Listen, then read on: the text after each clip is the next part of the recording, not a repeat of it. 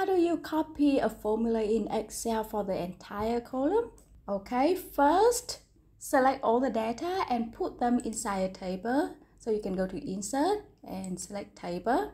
Okay, now enter the formula as usual. So to calculate 10% tax, I will first select the daily sales and then multiply it by 0.1 and then hit enter, and you can see that Excel has automatically copied the formula down all the rows below it. And what's even better is that you can enter the formula anywhere in the subsequent rows. So for example, you can enter in the middle of the row. Watch this. Equal daily sales multiplied by 0.1, enter, and see, Excel will understand and it will auto copy the formula up and down the column. And that's it. Happy learning and see you in the next video.